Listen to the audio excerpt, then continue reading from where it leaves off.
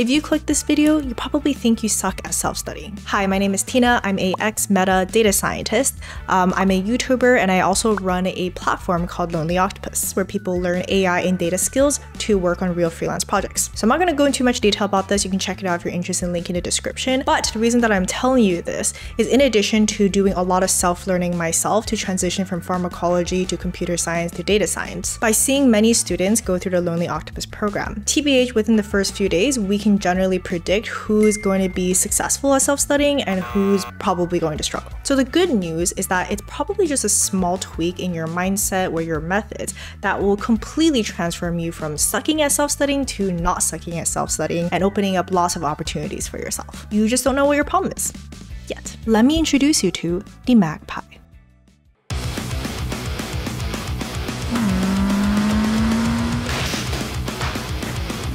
Oh my god, AI is so cool. I have these books over here, but it's not enough. I need to buy, let's see, this course over here. Oh, this one looks good too. I mean, like, Udemy courses are really cheap right now, so might as well buy like 5 of those on AI as well. And I'll also just be doing the bootcamp for the next 8 weeks. I am so excited. I can totally put in 50 hours a week. You know, even though I have a full-time job, I'm just gonna study really, really early and study until 5 a.m. every day.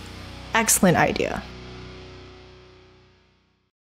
Magpies are attracted to shiny new things. They want to take it and bring it back to their little nest, and they're just obsessed. But within a few days, they end up losing interest really quickly and then moving on to the next shiny new thing. The first group of people that we just know is going to struggle in self-studying are the magpies. And how to identify the magpies? Well, there are people who are over enthusiastic. They get obsessed really quickly. Like, they just like, I want to learn AI. This is like the best thing ever. And then they buy like 10 different courses on it and actually start doing these courses. But like a magpie, they lose interest really quickly. And when things get hard, they are just done and they're off to the next shiny new thing. Especially with unrealistic study hours and expectations, that is what leads to burnout. So I just want to say that if you're a magpie, it's not necessarily a bad thing. You get excited about new things, you're passionate, you're willing to put yourself out there and try things out. And that's where all the opportunities come from. But to not fall into the trap of also losing interest really quickly and never really accomplishing anything, force yourself to think about why you actually want to learn this, outside of just the hype that's surrounding it. How will it actually contribute towards your life goals or your career goals? And do not, I repeat, do not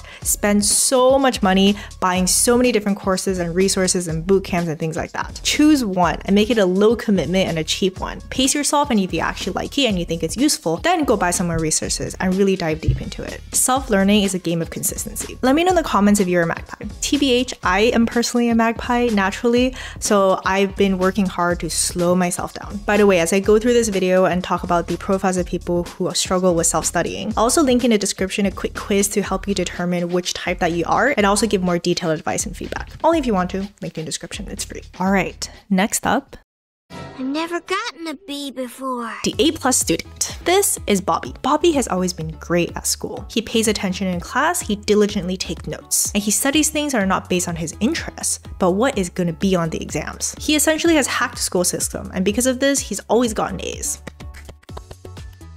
Yay, Bobby! But now that he's graduated and has a job now, he's finding it really hard to self-study or learn anything new. Without a grading rubric and a teacher telling him what it is that he should be learning, what's going to be on the exam, he finds himself trying to learn everything. He also has a huge fear of failure. It never feels like he's ready to start working on any projects. He just feels stuck, learning the same things over and over again. Okay, so without going on an entire rant about our current education system, we're trained to be cogs in the machine, hard workers that follows directions, but never goes rogue, and God forbid creativity. So if you play this game well, you will do great at school. But after you graduate and you try to self-study, you'll find that it's really different. Self-studying is self-directed. There's no predetermined rubric or path. The solution to this? You gotta retrain yourself. Gotta be okay with uncertainty. Gotta be okay with experimenting and failing. Stop studying and start working on actual projects before you feel ready, because you're never gonna feel ready. Much easier said than done. You're a wizard, Harry.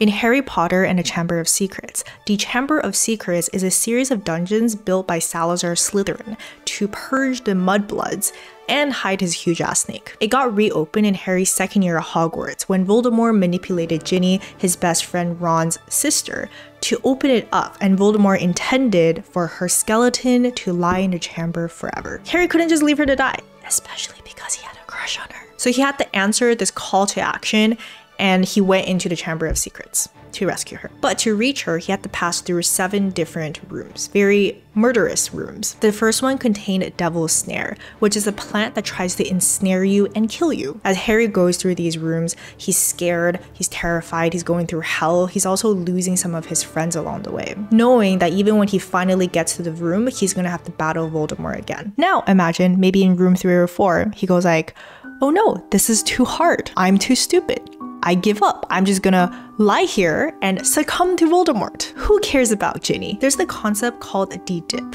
from the book, also named The Dip. In the book, he shows this graph. It has the x-axis of time where energy is spent and a y-axis of the amount of reward. Usually when you're learning something, you're excited and it's easy and you're able to see results really quickly. But inevitably, at some point, you're going to reach the dip. This is the point in which you put in a lot of time, a lot of effort, but you're not seeing as many results and rewards as you did earlier. Not realizing if they just push through a little harder, the reward is going to be massive. Kind of like this guy. Which one should I learn first? Is this the best resource or is this one the best resource? Do you need calculus for machine learning? Oh my god.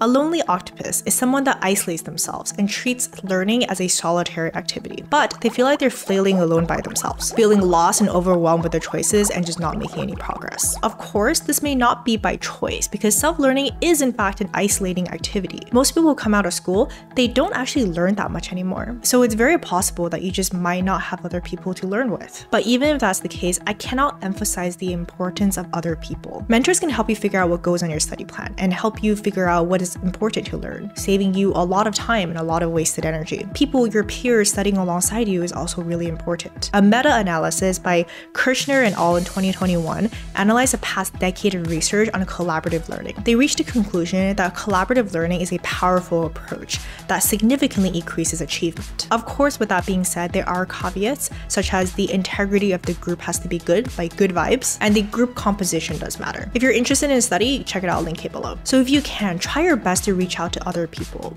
preferably learning the same things. P.S. If it's not obvious, the name Lonely Octopus was initially inspired by this archetype.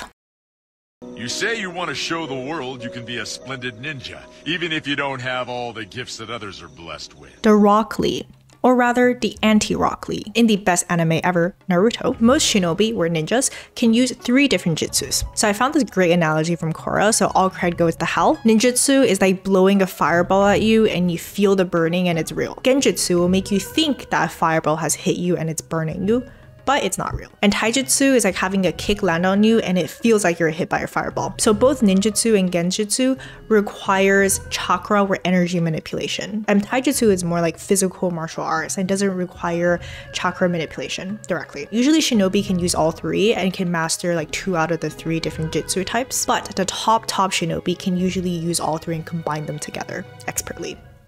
Now I want to introduce you to Rock Lee. One moment, please.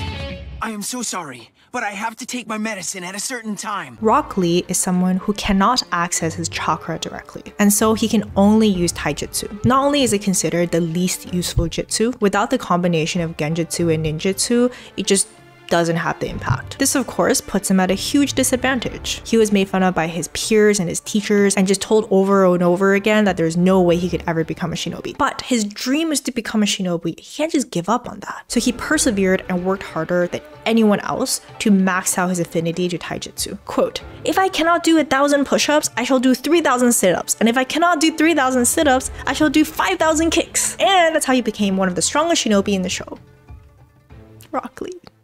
The creator of Naruto, Masashi Kishimoto, made Rock Lee the character to represent human weakness, or rather the common man. It surprised him that Rock Lee became one of the most loved characters in Naruto. I think the implicit question that Rock Lee embodies is Just because he's not OP and the most talented person, should he just give up on his dreams? But he showcases the fact that you can take advantage of the talent you do have. Work hard and ultimately find your own ninja way. That is, in our boring normal world, a fulfilling life and career. So long story short, I'm not the most talented, I'm not smart enough is not a good reason to give up when things are hard. That's like saying I'm not the most talented at math or programming, which I am not. So I should just give up and do nothing. Doesn't really make sense when you put it that way, huh? Stop comparing yourself to other people. You gotta find your own way to level up and to push your boundaries. And you might actually be quite surprised by what you are capable of. Sorry, not sorry, but can you guess what is the most common excuse I've heard from people about why it is that they have to continue studying and they're just not ready to take a leap? The most common excuse: I'm learning a lot. Yes, you are learning a lot, and that is great. But there's also an infinite number of things that you could possibly learn, and you're probably just procrastinating on actually doing anything you're supposed to be doing because it's harder. Sorry if you feel called out. Instead, you gotta invert your learning. Forget how it is that you learn stuff back in school. Like if you're learning to code, take like one programming class, and then after that, start working on a project, a coding project. And that is where the learning really starts. All right, I hope this video was insightful for you. Just to mention again that there is a free quiz linked in the description where you can figure out which archetype or profile person that you fit under the most, and more specific tips. Also, because throughout the years, my channel is now covering broader topics in career and self-studying, in addition to the AI and technical stuff. I started a new completely free bi-weekly email list where I talk more about technical things like data, AI, technical careers, programming, things like that. Also, if you sign up, you'll get notified for bi-weekly lunch and learns that we're going to start hosting on these topics. So all of this is completely free, so if you want to, you can sign up in the descriptions. All right, so that is the end of today's video. I hope this is helpful for you and you will become a master at self-studying. You won't think that you suck at self-studying anymore. I'll see you guys in the next video or live stream.